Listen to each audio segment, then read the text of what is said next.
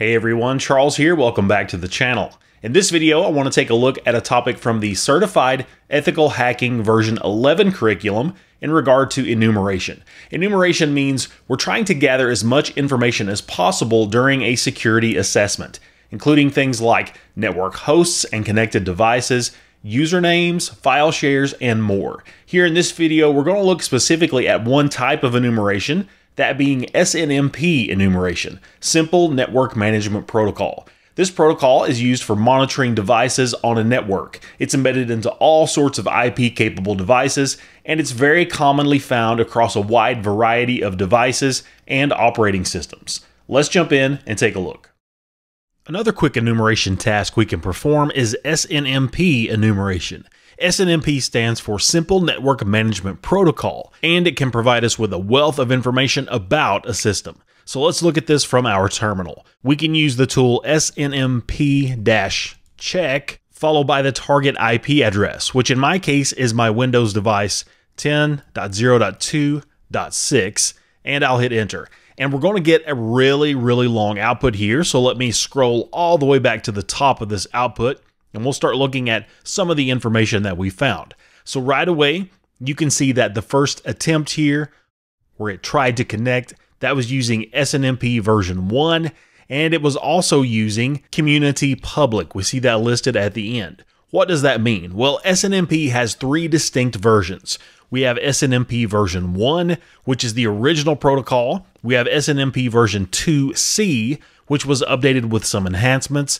Both of those versions do use what are called community strings, which are essentially passwords which are required in order for devices to share information with one another. The community string used here, you can see, is public, which is a well-known default community string for public read-only access, and that did, in fact, work in this case. SNMP version 3 is the newest version of SNMP, and that uses both encryption and authentication in order to ensure that SNMP messages are not intercepted, and if they are, the encryption ensures that the information can't be read. Now, interestingly, Microsoft has never implemented SNMP version 3 yet.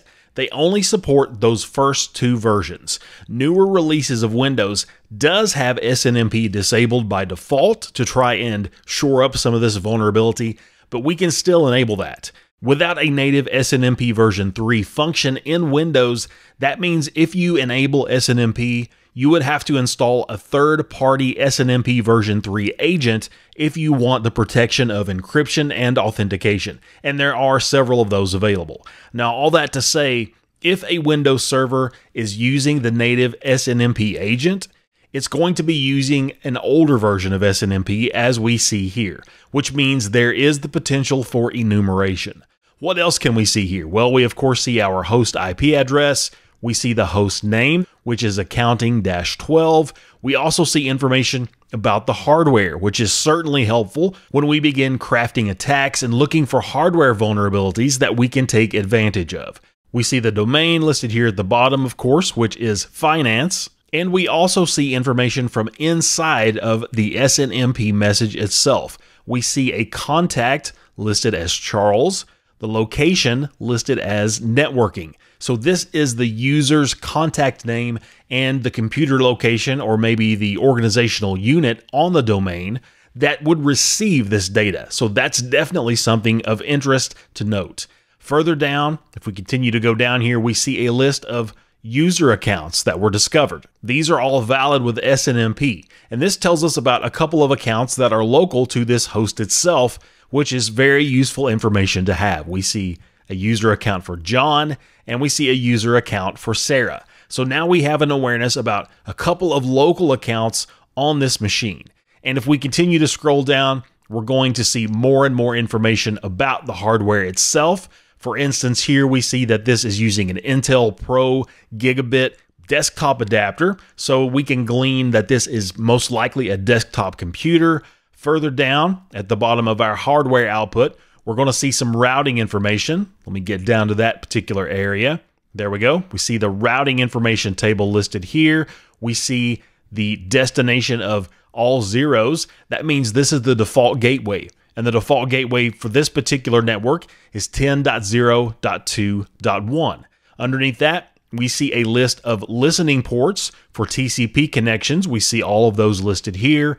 And likewise, we see listening ports for UDP as well. And we also have a list of network services discovered running on the host. We see things like a DNS client, we see DHCP client, task scheduler, Windows Update, and lots more. Below that, we're even going to see process ID numbers. We see those here. These include the names of the services and the parameters. And at the bottom, we're going to see some software components and user shares listed down here as well. Here's the file system information, more device IDs. There's our software components, and there's our user share. So you can see we have an incredible amount of information here that will help us as we go forward. We can also perform some actions with Metasploit as well. So let's use the command msf console to get Metasploit launched. And once we do this, one of the easy ways that we can look through Metasploit modules is we can perform a search. We can search for SNMP modules by saying search SNMP, and this is going to return results back for everywhere that we have a module that can be used with SNMP. Let's say we want to use this SNMP login module. We see that highlighted here, and I'll also point out that all of these have module numbers. This particular module is number 24. So we could paste in this path into our terminal, but it's much easier just to use the module number when we want to call one of those out. So let's do that. Let's say use 24. And now you can see our terminal has changed to use that SNMP login function of Metasploit. Now we want to say set our hosts, and we want to point that over to our target, 10.0.2.6. We'll hit enter. We see our target has been set. So let's just say run and hit enter to get that going. Now you can see that right away, we did have a successful login, which we already knew about, but I did want to show you how Metasploit can attempt this login. We see that this login was successful. It was with the public community string. This is a read-only access level, so not super helpful in this case. If we had edit access, that's definitely more interesting to us. Regardless, you could also perform enumeration with Metasploit just as we did with our initial command. If we again say search for SNMP, again we see our search results here. Let's say we want to use module number 25, which is SNMP Enumeration. So we'll say use 25, set our hosts to 10.0.2.6. We'll say run. And you can see in our output, we have the same information as we saw from that initial output. So a couple of options here for performing SNMP enumeration.